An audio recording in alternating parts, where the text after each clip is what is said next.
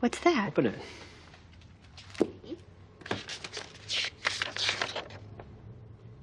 I'm officially on the Blue Ribbon panel to improve arts education. Oh, my goodness. Oh, my goodness. Mr. Schuster goes to Washington. Congratulations. Oh, thank you, thank you. And what would you say about Miss Pillsbury also going to Washington? Oh, my gosh, I'd love to. For like a long weekend or something. That would be wonderful. No, like for a few months. I want you to be there with me.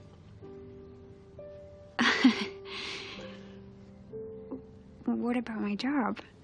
That's what a tenure's for. Your job will be waiting when you get back. This is not that I'm afraid of losing my job. This is that I like my job. Like, this isn't a permanent thing, Emma. It's like an extended vacation, a sabbatical. Teachers take them all the time. I don't want a sabbatical.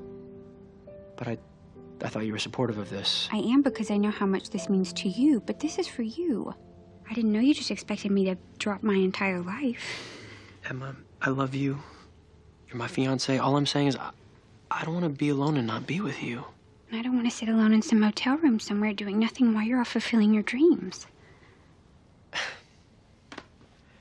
You know, I don't think what I'm asking is so crazy. I thought you'd be excited.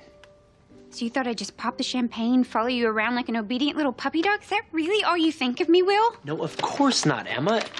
Oh, come on. We still need to talk about this. You just did. You just don't like what I have to say.